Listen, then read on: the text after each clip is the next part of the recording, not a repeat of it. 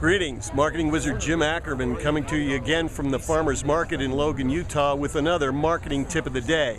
Now behind me you're going to see a booth for Winder Farms. This is a long-established, decades-old company that's done a very good job of marketing over the years. It's a home delivery dairy. Now you may think that's a dinosaur industry, but it's not. They've actually made a comeback in recent years. I'm talking about home delivery dairies in general.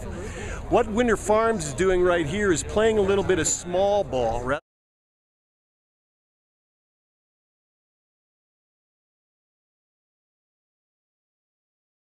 Rather than spending expensive dollars on traditional advertising, they've come to the farmers market, set up a booth where they can get face-to-face with prospective customers, demonstrate their product, give them samples, and sign them up on the spot. It's a very inexpensive way to market by comparison to traditional media. Can you use those kinds of small ball techniques in your business?